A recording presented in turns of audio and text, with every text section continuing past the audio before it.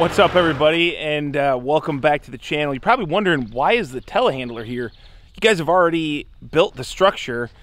I don't see why you didn't have it here initially. Well, initially I wasn't going to bring the telehandler because the Kubota skid loader with that teleboom is perfectly capable of setting the trusses and walls on a building like this. Heck, we've used it in the past to set 66-foot wide double trusses on top of a 16-foot wall, so it's pretty capable. However, we realized that because this building has standing seam roof, we're going to need to put roof sheathing up there, 5/8 sheathing. There's no way that Greg and I are going to manhandle that up there one sheet at a time, or even, you know, manhandle them up into the scissor lift and take them up maybe 10, 15 at a time. So decided to bring the telehandler. So now we can get going today. I think we're going to try to work on our overhangs, get going on the roof sheathing, see where it goes. I don't know. Maybe we'll finish up the front wall where we've got this doorway. We're going to leave it open for the concrete guy for the most part, but I still think we're going to put some of the columns just so we can kind of wrap up that detail and have a little bit of added strength. We better get into it because the sun is out and it's going to start warming up.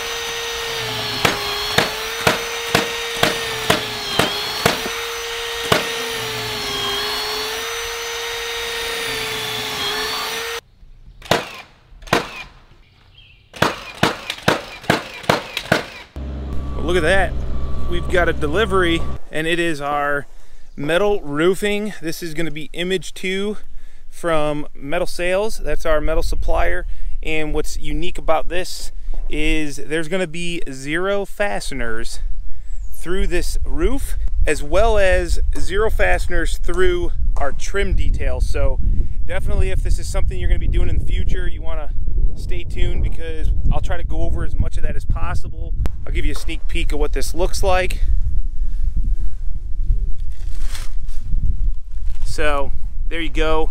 Pretty cool stuff. It's going to install on top of our roof decking and get screwed to it with these little slots, and it can move around. So the deal with a standing seam roof is that, well, at least this standing seam, you can get a structural standing seam roof. This is non-structural, which means it does not provide the necessary diaphragm strength, the shear strength that we need in our post frame. So we have to sheathe this roof with, we're going to use 5/8 OSB. You could use a 1/2-inch plywood.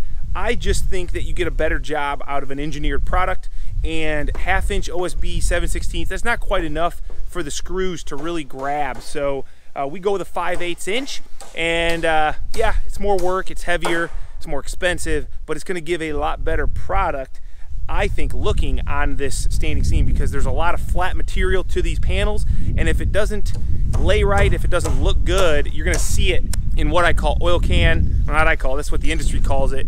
So that'll happen in a little bit. It's not going to happen today. We got a lot of work to do, so I just wanted to share with you that our image 2 standing seam just showed up, which I'm excited about, but we got to get back to installing these walls, getting our overhangs on, and then we can sheet the roof with some OSB and start talking about roofing, but that's going to probably be a couple days.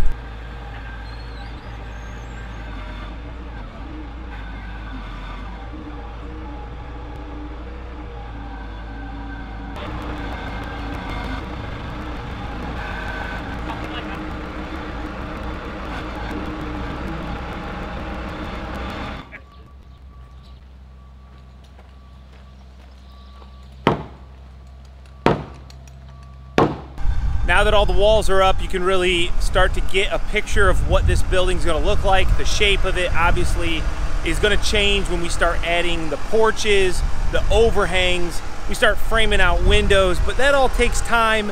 This is what I always call the instant gratification phase. It goes pretty quickly. There's a lot of physical hard work, but it goes really quick. So now we have to start doing our detail work. We're going to go ahead and get set up to do our overhangs. We're going to make those up, get those put on the building, and we do that by using a tail. We just cut a 2x4 down to size. That gives us our 2-foot overhang, and then obviously we got to install our sub fascia, and then some other miscellaneous framing is also installed to help complete the roof structure so we can start putting our sheathing on.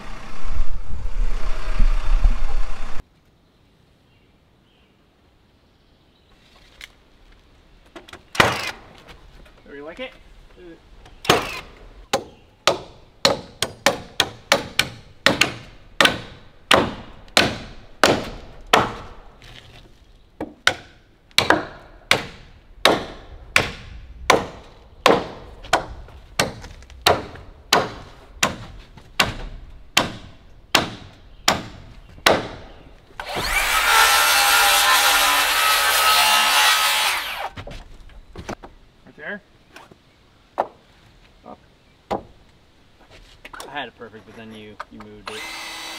Oh, I'm sure, dude. You were. Wait. This shouldn't be here. This guy get cut off. On that one. Yeah, that doesn't get screwed there. No, that means the tail can't go there. Nope. So what we're doing here is this is where the start of the porch, the 2-story porch, is going to tie in to this upper roof section, and we don't want the fascia to go through. The fascias will die in and be at the same level both on the porch and the main structure, but then the valley is going to go up. We don't want to run these tails. We want to keep this space open. That's why it's going to look a little bit weird for right now. Okay, you got that marked? Yeah, I got it marked. It's all behind you. All right, I'm marked. So well, our building's moving, bro. No, it's not the building. Don't worry. It's just the lifts move.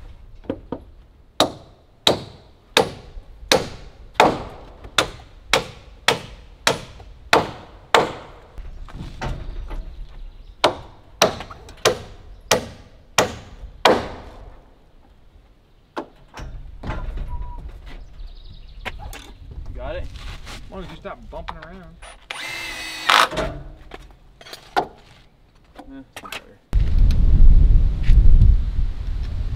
Pretty good, pretty good? Yeah.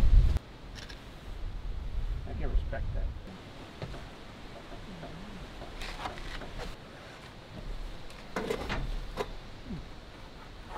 Okay, I like that. That was like front clouds right there. Yeah.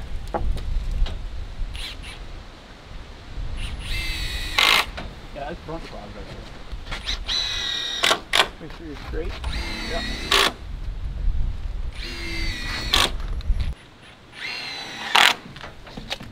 All right.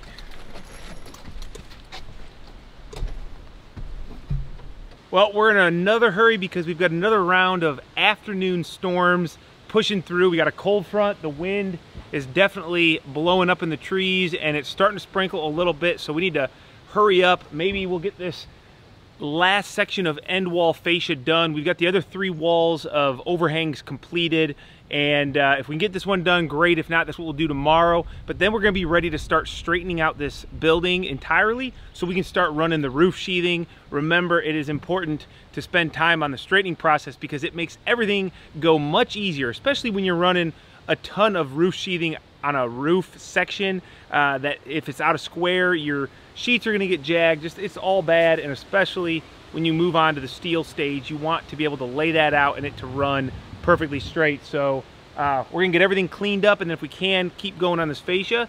All right, we tried to finish this, but I'm not going to get rained on, mostly because I don't want my tools getting rained on. You got anything else? Here, take this and I'll take this box and nail it. Okay. So we're out of here. We can go ahead and finish this tomorrow. No big deal. Take us 20 minutes and then 20 minutes of work, and then we'll be on to straightening out, getting roof sheathing going. So.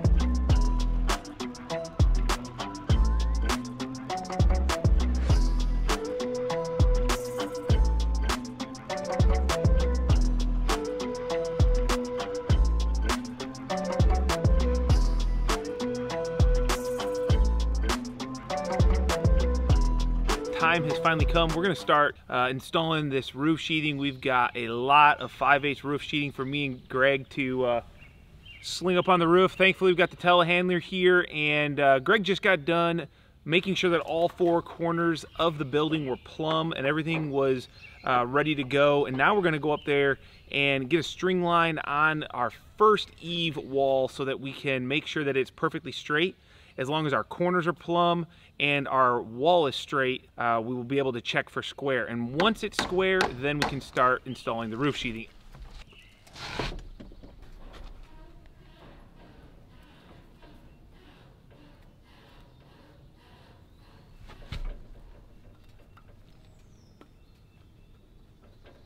Okay guys, this is for all of you out there that have been following along for a long time. We do our best to make things perfectly straight. And if, let's say we had a customer show up and look at our building, it hasn't been straightened yet. But we just got done putting this string line right here on our fascia so that we can check it for straight. And I don't know if I'll be able to capture this or not. Oh yeah, I think you can see. Like, that's really bad. This fascia is no good. Our building is not straight at all because we have all those chains throughout the building here that are pulling it in a way that we don't want it to at this point. We just put them up to secure it for those heavy winds we had the other day. But now that we have that string line up, we can go and push and pull those chains and put the building exactly where we want it so that that fascia is as straight as possible. Yeah, you're about a 1/4 to 3/8. You got about 3/16, 8. Dude, you're there. Now let's go ahead and, okay, this one, man, I think when we pull this, that's gonna be perfect. So as you can see, it's a little bit of micro adjusting, but we want to make sure that at every one of these tail locations that we're exactly to this string line. We don't really care about what happens in between. The board could have a little bit of a swoop to it, and that's okay because we'll fix that when we actually put our roof sheathing on. We just want to ensure that it's straight right here. Okay guys, for the sake of this video, I don't want to bore all of you out there because I've gone through, we've taken this step-by-step process and turned it into a video. It's on the channel. I'll try to go ahead and put a link to it over here in the corner. So go check that out if you're interested in the full in-depth process of straightening, plumbing, squaring up a building, and prepping it for your roof sheathing. But we're gonna go ahead and just get this done, and we'll be back as soon as we're ready to start installing the 5/8 OSB. You gonna go there and mark 4 foot? You want my chalk line? Need a tape measure too. Where's your tape measure? Come out of the pound. Well, that ain't gonna work. Here.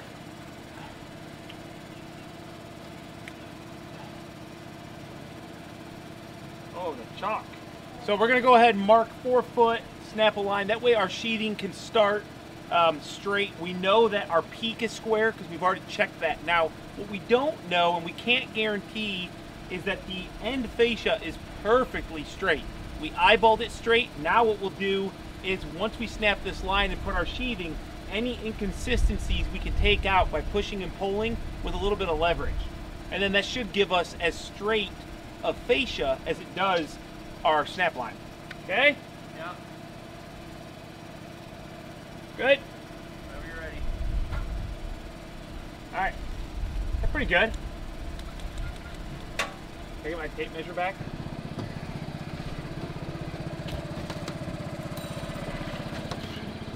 Can I come over? Yeah. You gonna catch it?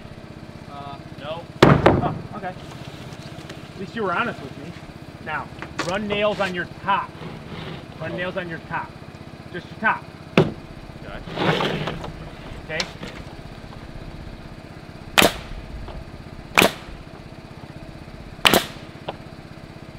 Yep. Run them down here, and I'm gonna grab another sheet. Run them down where? Run down this edge. Down the edge? Just the edge, Okay, yeah. so you look good on the edge then. Yeah, uh-huh. Okay. You got it? Hold up. All right, it's all you.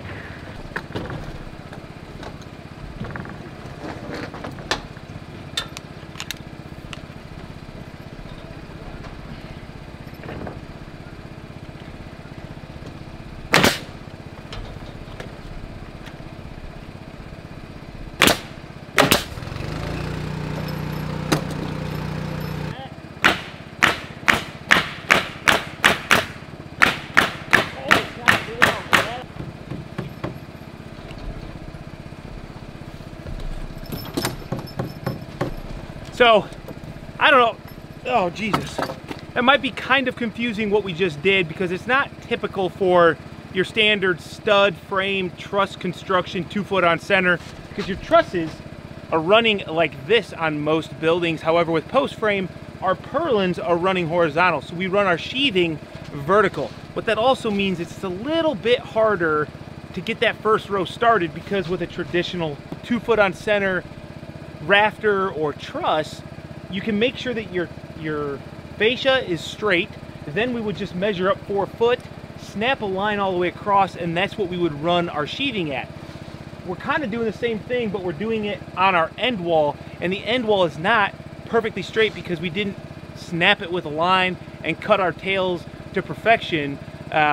Not that it's not good. I mean, if you look at it now, it looks really good. It just is a little bit more work to get started. But now that we have a straight line, we can go to town. You're nailing the top when you get it where you like it. I got it. If you like that corner, go ahead and get it, and then go down the side. That's it.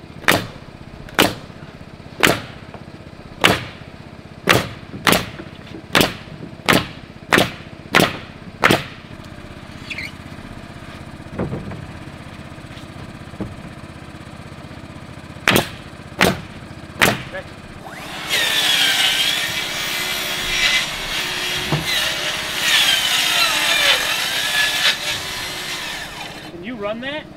Sure. Yeah. You like it? Yeah.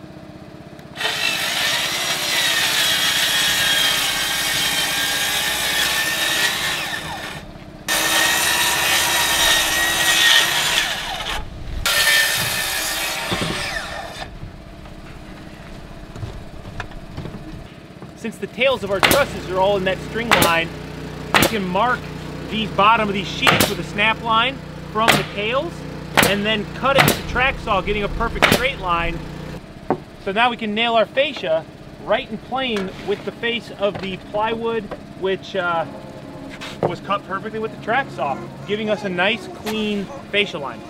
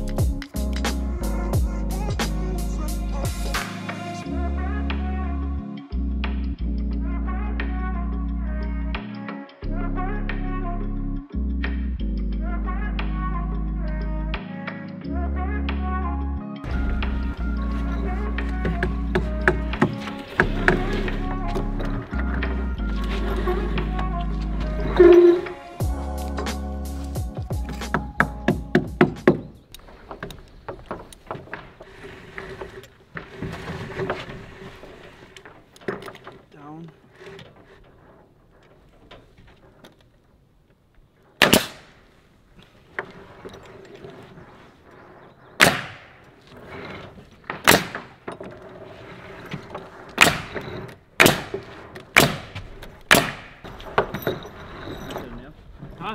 You said a nail.